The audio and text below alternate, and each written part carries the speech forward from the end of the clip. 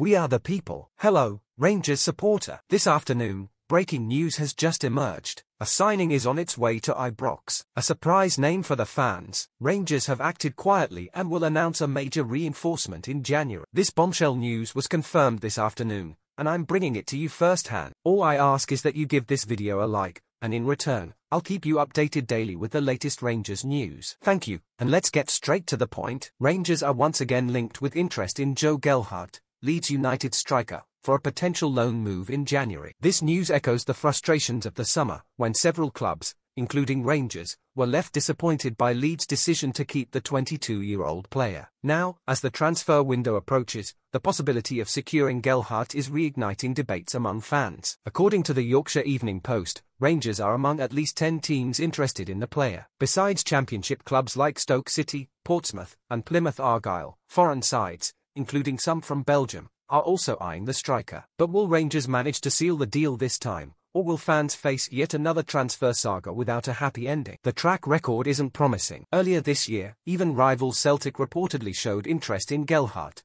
but negotiations stalled. Recent comments from Leeds manager Daniel Farke also dampen expectations. He stated categorically that the player is a key part of the squad and that he's unwilling to let him go, especially given the team's offensive needs. On the other hand, Gelhardt seems to have a different plan. Sources suggest that the striker is determined to leave on loan during the next window. This fuels hope that Rangers, if they act swiftly and present a strong proposal, might finally bring the player to Ibrox. But should Rangers engage in a bidding war with so many competitors? And more importantly, is Gelhardt the solution the team needs right now? Rangers fans have seen this movie before. Plenty of speculation, little outcome. Amidst a season of ups and downs, is the board truly focused on bringing in reinforcements that will solve the squad's immediate problems? Gelhardt is young, talented, and full of potential, but does he have the experience and mental toughness to thrive in Scottish football, especially at a club with the pressure and demands of Rangers?